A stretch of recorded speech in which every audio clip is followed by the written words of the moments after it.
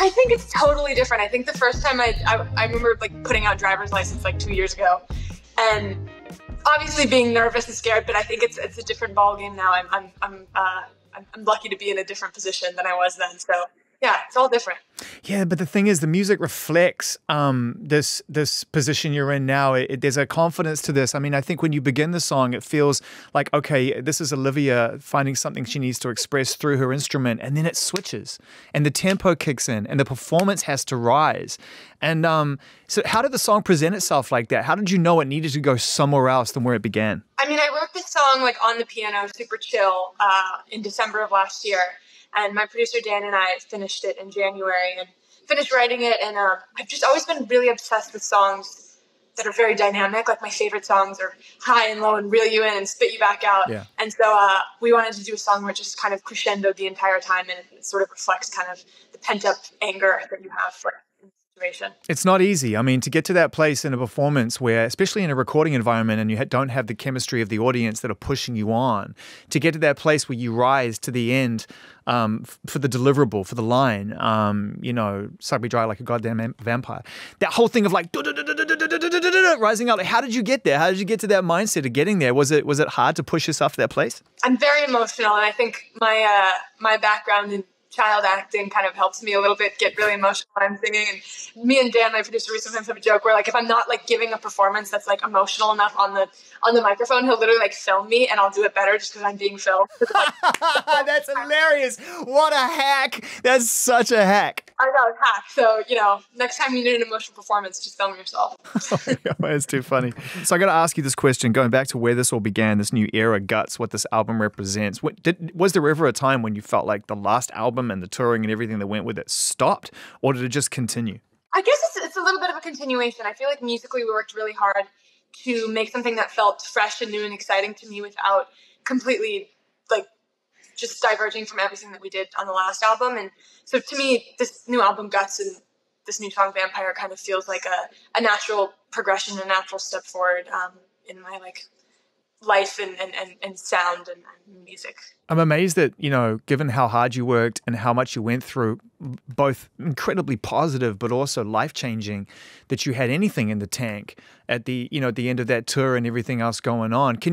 Are there words that you've been able to find, or emotions or feelings that best describe how you felt when you finally kind of came to a point at the end of that tour and it was like, okay, what just happened? Yeah, no, it's exactly like that.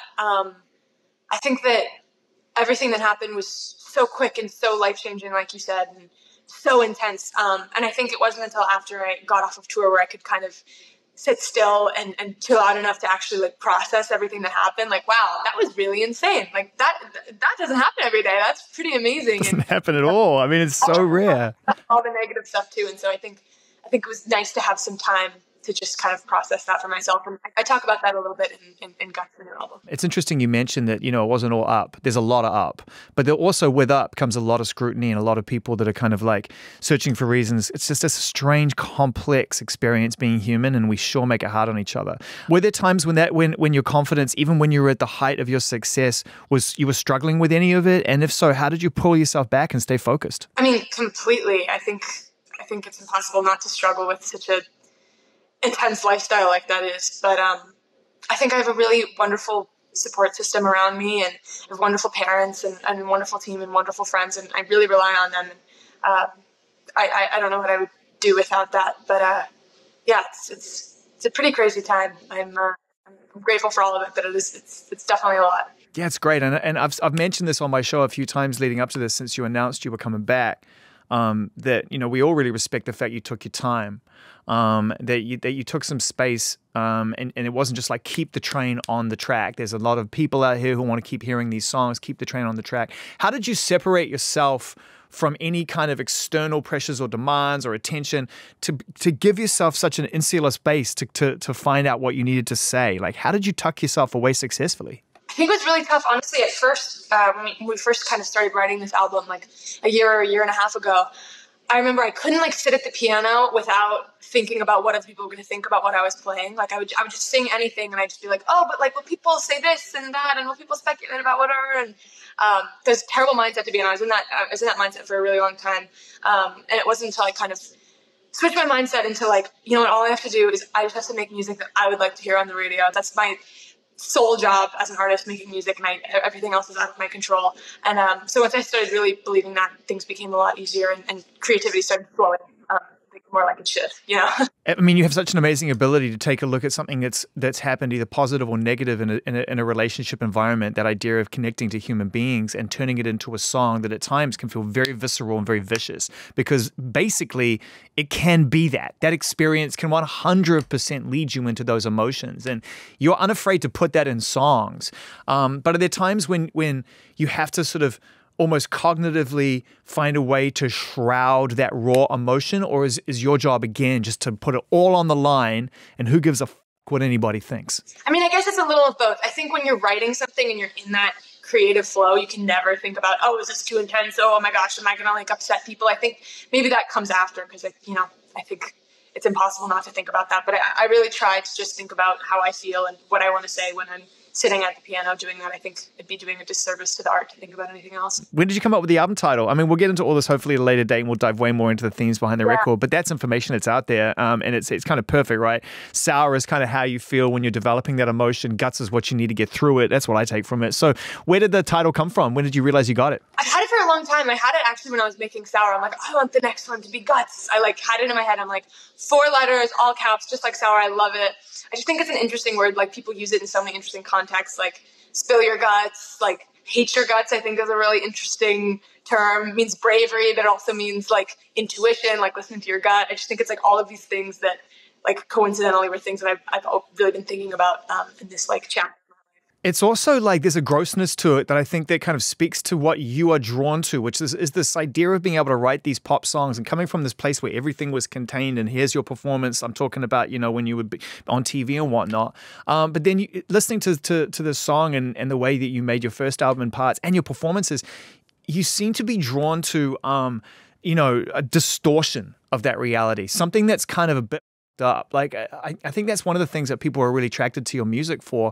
Are you any closer to understanding like what drives that? Because you could keep it really pristine and clean and straight down the line and it would smash the shit out of it, but you like to it up. Yeah, I do like to it up. That's true. I don't know. I think I listened to a lot of like kind of heavier stuff growing up, and that's what I've always been drawn to. But I think in my like regular day-to-day life, I don't get to express those feelings of like rage and like dirty shit and like messing shit up. And I think in music you have the freedom to express feelings that you don't get to express in your everyday life. And so I think maybe that's why I'm so drawn to it, because I don't get to be messy every day. That's why we need it as well, because I mean I think that songs and music that comes along that gives us a chance to like lash out in that way. It really is a way for us to process all that. How's your life? How's lifestyle? I mean, you're about to begin again.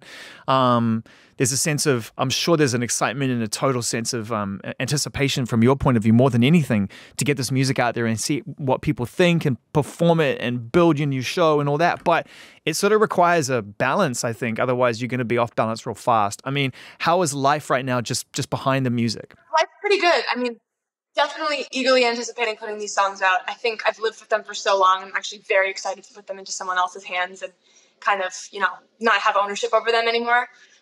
But life's good. I'm in my empty New York apartment right now. I was gonna say, man, you either got some serious feng shui going on, or like you're living like an international spy. No, I know it's bad. I'm like, oh my god, they're gonna think like I'm in some like weird like drug house right now. It's totally empty, like no furniture. But yeah, I just moved to New York, and so that's a fun change. I've been enjoying it a lot. When did you decide you wanted to move across country? I mean, I've always loved it. Lots of my friends live here, and we actually made a lot of the album at Electric Lady in Greenwich Village over here. And it's just so inspiring, and I just love the energy. I always rolled my eyes whenever people were like, yeah, I just like write so much in New York. It's like so good. The vibes are so good. And I'm like, really? And then I get here and I'm like, wow, it's like everything is true. I love it so much. It really works for me. I was talking to Ed Sheeran about that because, last time we spoke, we did so in a beautiful place in New York overlooking all of Manhattan. I said, could you ever live here? Would you ever feel like you could disappear in a city like New York? I mean, do you feel invisible there? Not quite invisible, but yeah, you can kind of blend in a little bit more than I feel like you can in LA.